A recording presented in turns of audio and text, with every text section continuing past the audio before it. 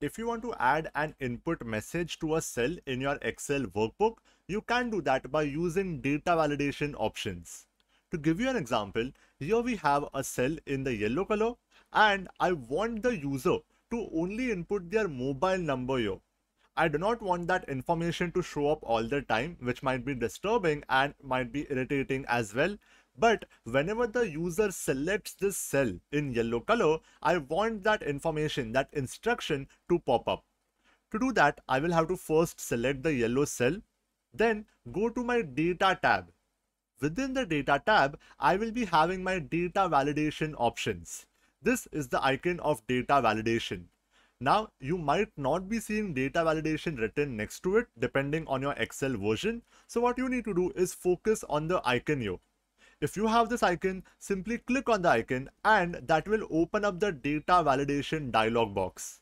Within the data validation dialog box, you have the second tab, which is called the input message, where you can configure input message settings.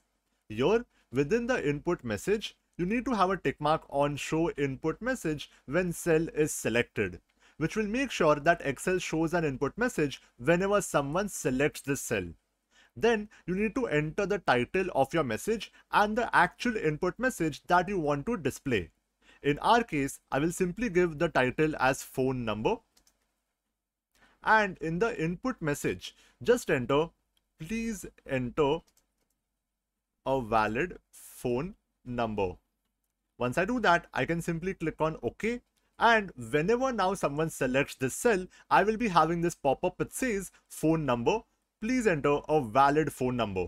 If I go to any other cell, the message will go away. But if I go to this cell again, the message will come up. This makes sure that the right information, the right instruction is conveyed to the end user, but it is not irritating by staying on the screen all the time. This is how you can insert the input message in Microsoft Excel. That's it for this video. I will see you in the next one.